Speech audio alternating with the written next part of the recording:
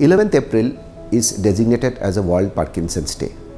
This is to increase awareness among all of us about Parkinson's disease.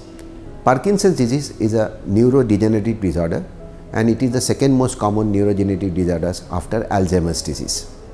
In Parkinson's disease, patients develop shaking of the hands and legs, we call it tremors, slowing of activities of daily living, and sometimes they have difficulty to maintain their position, posture, and they tend to fall. All this has been described by James Parkinson in 1817, and after his name this word Parkinson's disease is coined.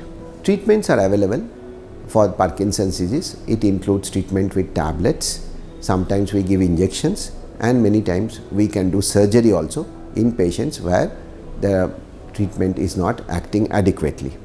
Physiotherapy is also a very important part of treatment in Parkinson's disease. Family support is also very important for patients who are suffering from Parkinson's disease.